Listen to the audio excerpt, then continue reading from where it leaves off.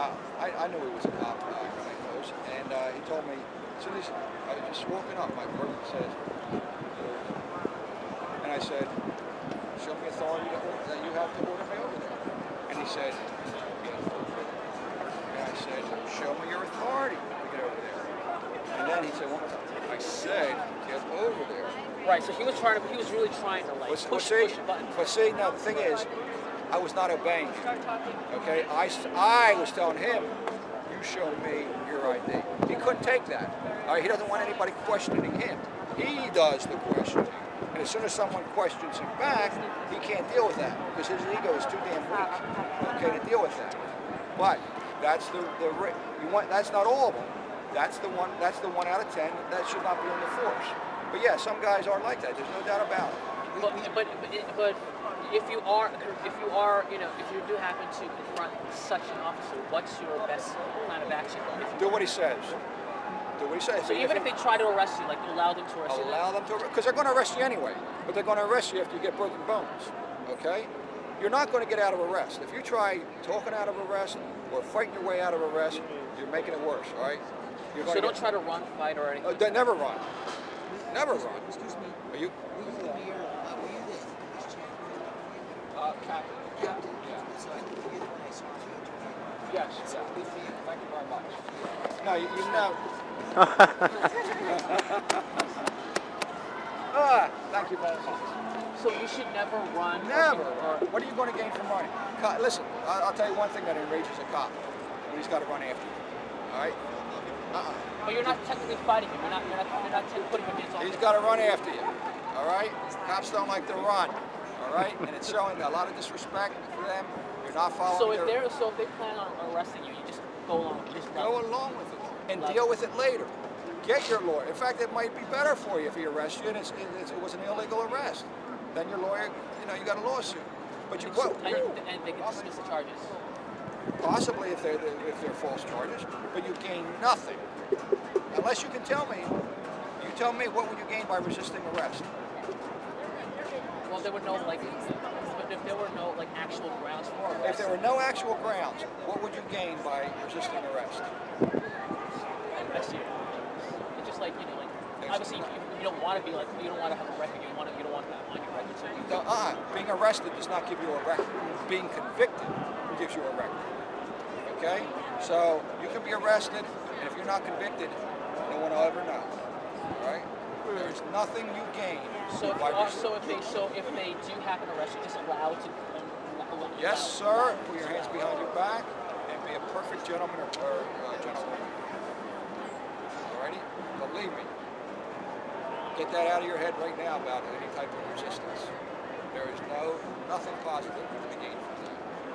All righty? Thank you. All righty. Well, how long did it hold you for a day? No, about 10 or 11 hours. That's normal. Did they take it all the way to the Yes, yeah.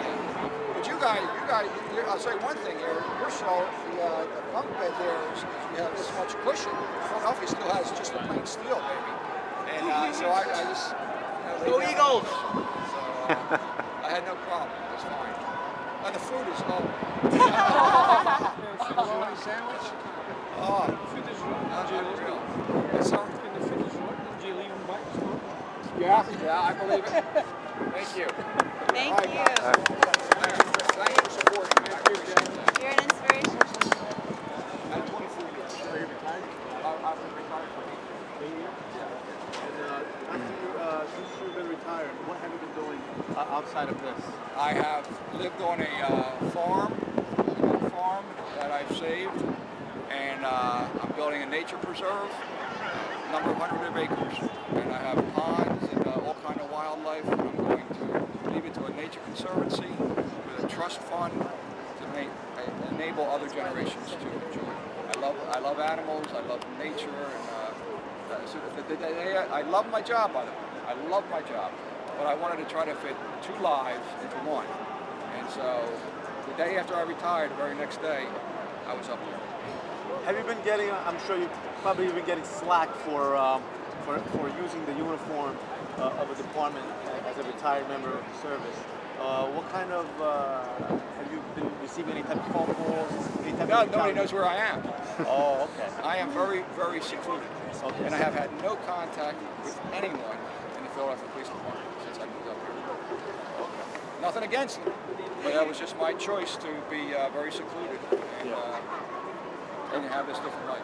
What do you hope to gain, or what do you hope to gain as you being here in uniform? What kind of message do you want to send out to the people in America and in the world? That we are all the 99%, okay? Including me, including all the cops around here, and it's the 1% that we're out here to get rid of.